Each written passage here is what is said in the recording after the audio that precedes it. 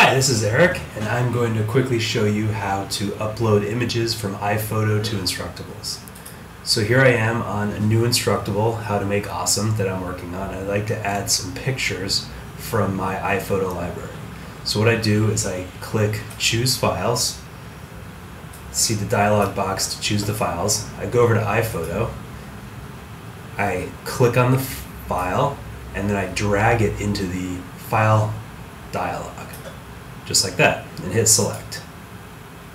Now if I want to choose another file, I hit choose files again, go back to Iphoto, drag the file up there, hit select, and the file is ready for upload. Now if you don't have a giant screen and you might want to work on these one at a time, you can use Apple Tab, so it looks like this.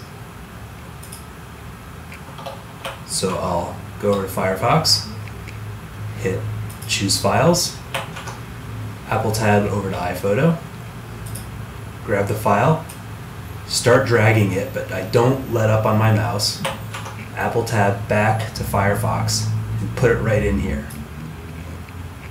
Hit select, and it's added into Instructables ready for upload. Now I just hit upload, and my files are ready to go.